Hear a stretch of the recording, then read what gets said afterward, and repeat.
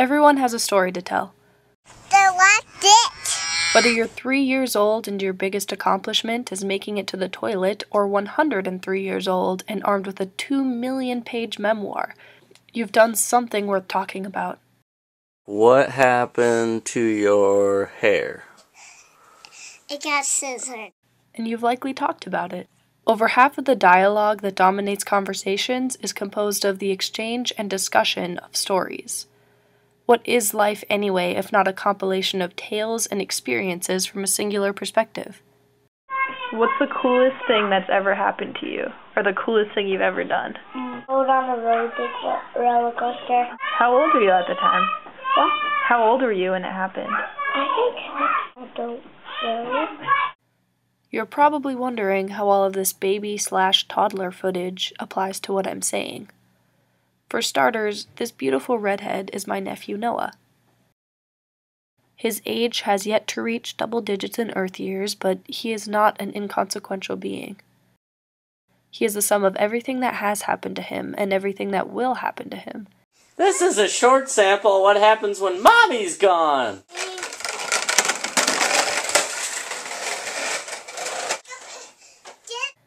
Any story that he chooses to tell has meaning, value, and the potential to change the course of someone's life.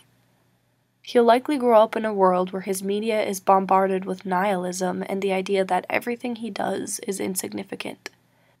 Humans are less numerous than the stars in the sky, after all, and infinitely smaller. Nobody's story really seems to matter in the grand scheme of things. Oh, play! Little puppet show. Uh-oh. Not again! Otto was hitting me again. What?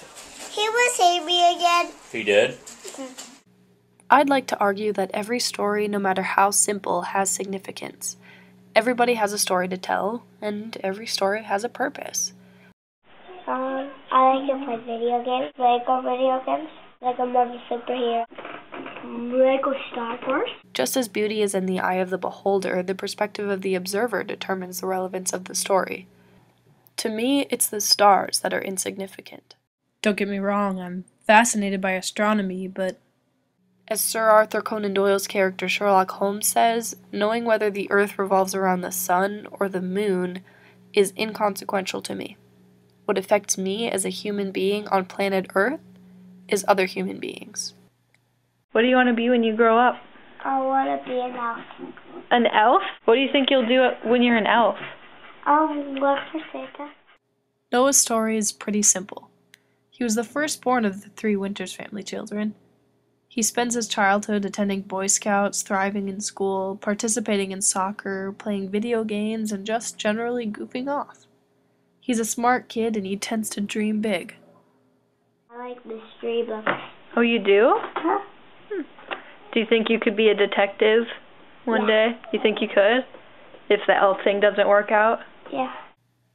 Don Draper from the hit AMC original series Mad Men once said, "When a man walks into a room, he brings his whole life with him." I'm absolutely captivated by this, the life stories of other people. This is the basis of my study on humans and the stories that we tell. All that I really know is my own experience and everything that I've been through. There are things that I'm not capable of, chances I haven't taken, and opportunities that I've gone without. As a direct result of this, I live half of my life through the stories that other people share.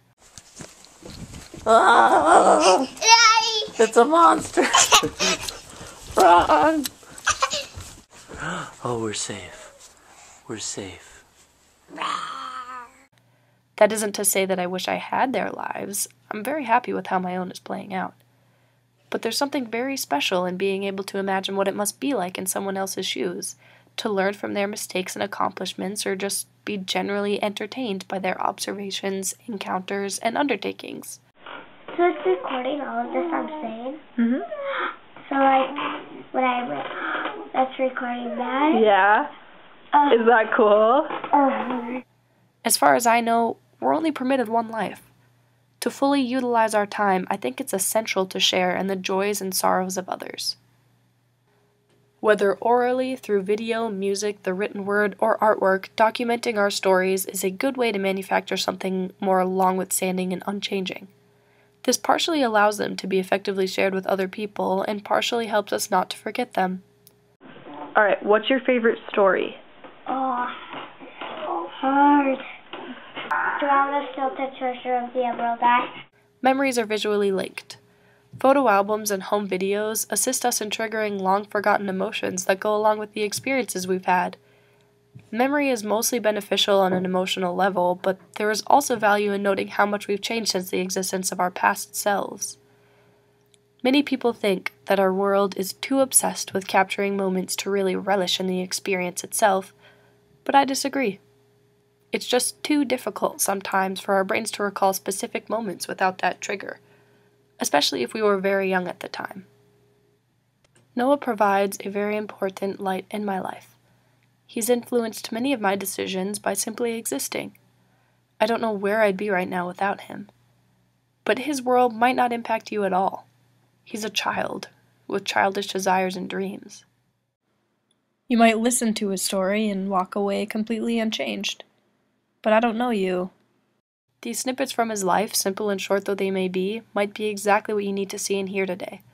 That's the beauty of storytelling, and it's why I think we need to keep at it regardless of what value we think we should be placed on our own experiences or thought processes. How are you today? Good. And what'd you do? Play. What else? Outside. There are too many different perspectives in the world to consider any story truly insignificant. Did you run out of energy yet? Yep. Say bye-bye. Say bye-bye. Bye-bye.